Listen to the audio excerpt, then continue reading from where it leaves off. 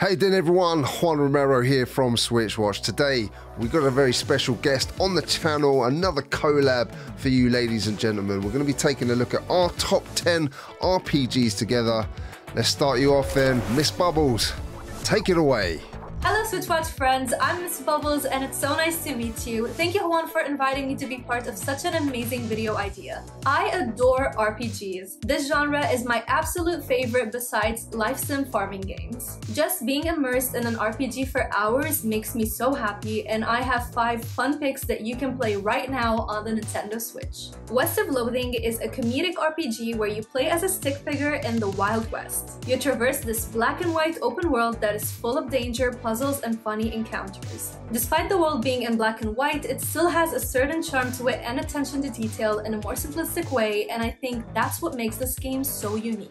Even when you go into combat, the quirkiness here is absolutely hilarious. Not only that, but you are bombarded with lots of jokes and 50 hats to gather, as well as funny conversations to discover. Your choices here really matter, and this opens up the possibility to replay the game a few times and have different outcomes to explore. I know what you're thinking. You might be looking at the gameplay right now and be like, how in the world is this a good RPG experience? Well, you'll be surprised because you can even choose what type of character you want to be, and this decides how the game goes for you. You can be someone who has a silver tongue and talk your way out of fights, or you can be a cowpuncher, yep, you heard that right, and decide to take action into your own fists. The possibilities are endless, and I cannot recommend this RPG enough. That was a great game choice there, Miss Bubbles, with West of Loathing, but I'm going to start off with The Witcher 3. Yes, a massive hitter on the Nintendo Switch. The Witcher 3, I don't really need to say much, I don't think, about this wonderful game. It has won hundreds of awards, but for very good reason. It's a game that you can get lost in for absolutely hours and hours. The world of The Witcher 3 is massive, from the city of Novigrad to the Skellige Islands to sailing through the open seas. There's a great story here, loads of open world to explore, and you'll find a playstyle that I'm sure will suit you. Whether you're into ranged or melee combat, you'll find your way here. I cannot think of many better ports on the Switch than The Witcher 3, and this 100% deserves a place in your collection. Miss Bubbles, what have we got next? Yeah, Juan, you can talk about Witcher 3 as much as you want, but I'm gonna compete with it with Skyrim.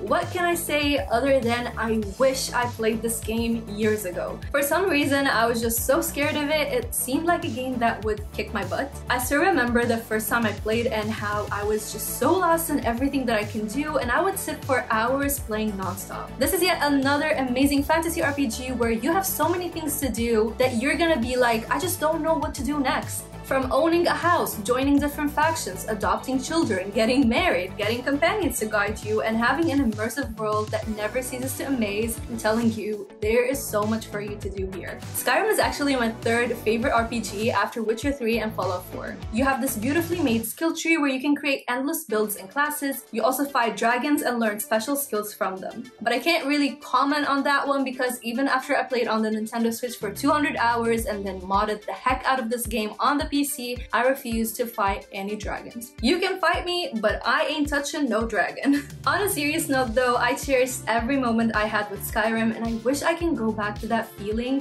when I first played it. The sense of awe that I had is an expression that I don't get that often when I'm playing games for the first time, and I envy you if you're going to play it for the first time soon. Skyrim is a fantastic game, Miss Bubbles. Hundreds of hours on that one myself. A really great choice. Next one for you, ladies and gentlemen, from me though, is Divinity Original Sin 2. Now, this is another award-winning game, a fantastic RPG, one where you can choose 5 races and 6 origin characters or create your own. There's so much to explore, whether with friends, or you can even add artificial intelligence companions, so AI companions there. And what I love about this game is the combat and how tactical it is. In joining up to 3 other players, only one of you will become God though. That would be me. Gives you some friendly competition. There's loads to explore here, and it's a game that I don't think you're going to get bored of for a very long time indeed. Ms. Bubbles, what's next from you? Apart from starting the humor in the title itself, South Park: The Fractured Butthole is my first entry into the turn-based genre. I personally don't watch South Park, but this title in itself was enough for me to want to try this game. Here you're trying to be a hero and save your town with your group of friends. However, everything goes wrong all the time and you and your buddies keep trying to fix things. In combat, you use various superpower abilities, many of which are ridiculous. The graphics take on a 2D style but are very colorful and detailed in their own way. And I'm not gonna get too much into detail with the abilities that you can use, but just hear me out. They are absolutely ridiculous.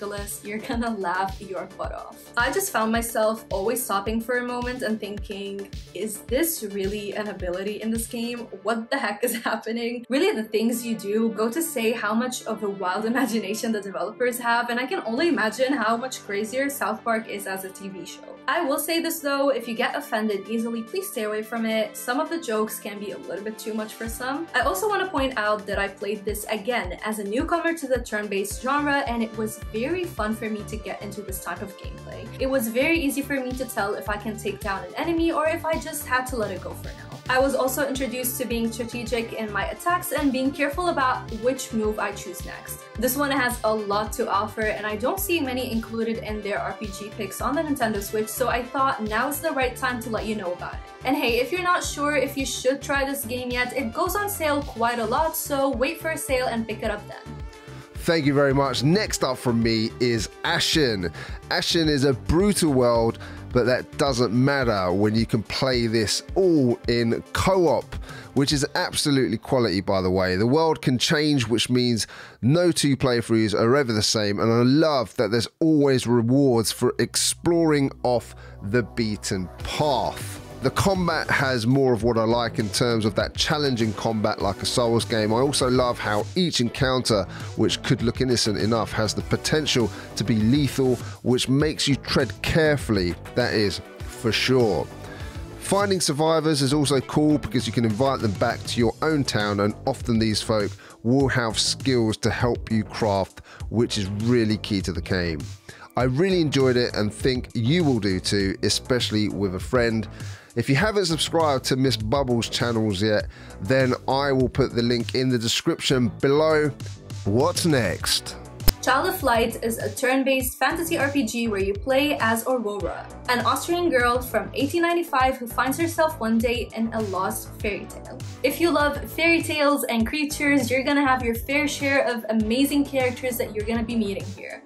And if you also enjoy fun gameplay mechanics next to your engaging story, then this one surely delivers. Battles follow an active battle system, and you're not here fighting on your own. You have your Firefly companion along with other amazing characters to help you on your journey. However, if you're wondering what kind of objective is here, you basically need to recover the sun, moon, and stars in Lumeria. You also take part in crafting, choosing which skills you want to have, being tactical on the battlefield, and more. If you don't want to play alone, you can enjoy this game with your friends in co-op mode.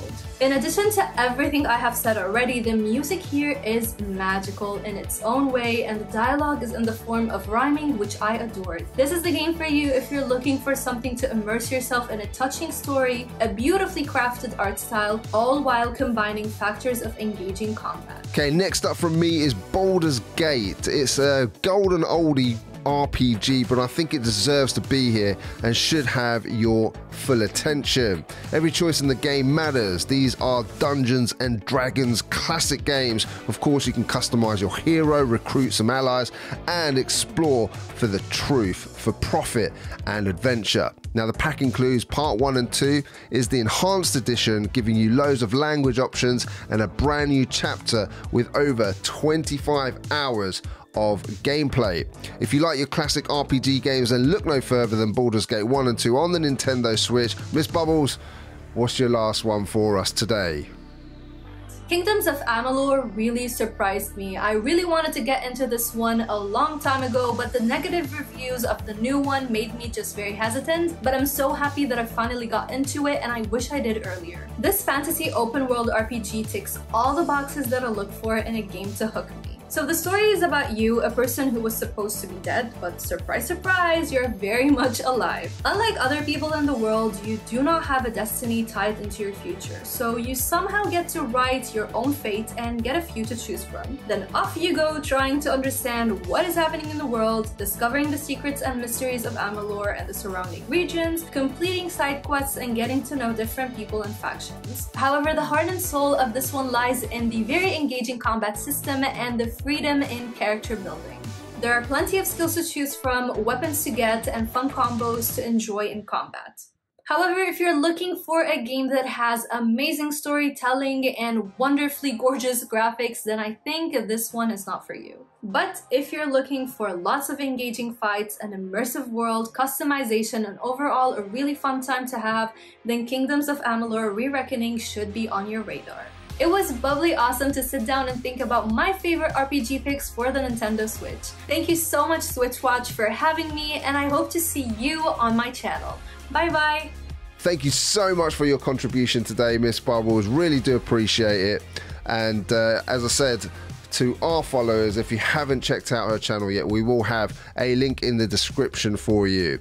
My last choice of today is Pillars of Eternity. After you chose the wonderful Kingdoms of Amalur, Miss Bubbles, Pillars is another classic made by Obsidian, with tactical combat in a fantastical world with storyline which I thought was quality, kept me glued. This version comes with all the original content plus all the DLC and expansions. I thought that the UI updates were pretty good too, allowing you to navigate the character creation, pause combat, party management was all pretty simple to navigate on the Switch. Gather your party here and you go on what I think is a classic adventure and a quality game to add to your RPG collection. Thank you, Miss Bubbles, for today. Please, everyone, if you enjoyed this fantastic creator's content, and check out her channel and possibly subscribe. I'll put the link in the description. Now, we ourselves are looking to get to 100k subscribers, so please subscribe to us if you've not already done so. Thank you to all of our members, our subscribers, for your support. And if you're still watching this video, you are an absolute legend. Really do appreciate it. What was your favorite RPG on this list, and what would you have added that we haven't? We look forward to hearing from you in the comments below. Take care, everyone, and we'll see you on the next one.